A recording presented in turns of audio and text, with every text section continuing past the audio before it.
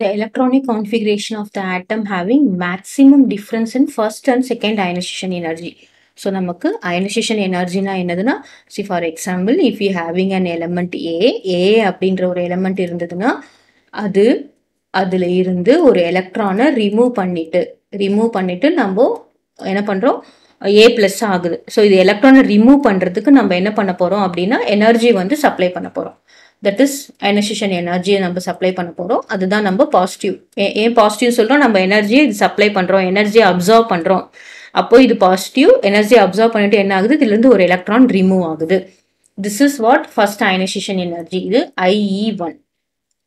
இப்போ second ionisation எனர்ஜினா A plus இருக்கு, நம்ம என்ன பண்றோம், திரும்பவும் எனர்ஜி சப்ளை பண்றோம்.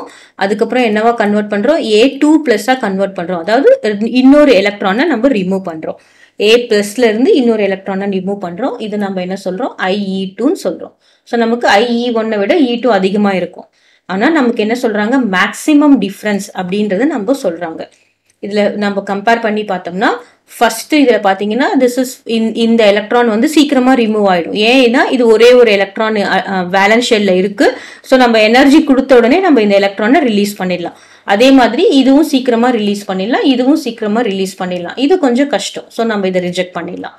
கிளியரா? அதாவது first ionisation energy and second ionisation எனர்ஜிக்கு maximum difference. அப்படி என்ன சொல்றாங்க, இதுக்கு வந்து கம்மி வேல்யூவா இருக்கணும், இதுக்கு வந்து மோர் வேல்யூவா இருக்கணும். அப்போதான் நமக்கு டிஃப்ரென்ஸ் எவ்வளவா இருக்கும், மேக்ஸிமமா இருக்கும். இப்போ நம்ம இதை ரிஜெக்ட் பண்ணிட்டோம். இது 3ல நமக்கு இதுல பாத்தீங்கன்னா, ஸோ வாட் இஸ் திஸ், இப்போ இது சைஸை நம்ம கம்பேர் பண்றோம். ஸோ ஏவோட அட்டாமிக் நம்பர் என்னவா இருக்கும் பாருங்க, 6, 7, 8, 9, 10. ஸோ வாட் இஸ் டோட்டலா 10 and 11.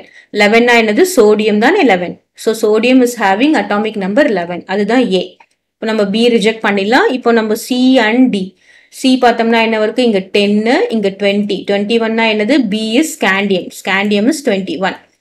இங்க D பார்க்கலாம், இது என்னதுன்னா 10 and 30. So aluminum is 30, right? இது என்ன வரும், 10, 12. So magnesium தான் 12. இப்போ நம்ம இதுல என்ன பார்க்கணும் அப்படின்னா, this is இதுல கம்பேர் பண்ணும்போது which is having small size, sodium is having small size than scandium than aluminium. ஆமா தானே, D வந்து என்னது, அலுமினியம் தானே. This is aluminium 13. இப்போ நம்ம இதை கம்பேர் பண்ணும்போது ஸ்காண்டியம்க்கு பிக்கர் சைஸ், ஆனா சோடியம்க்கு என்னது, ஸ்மாலர் சைஸ்.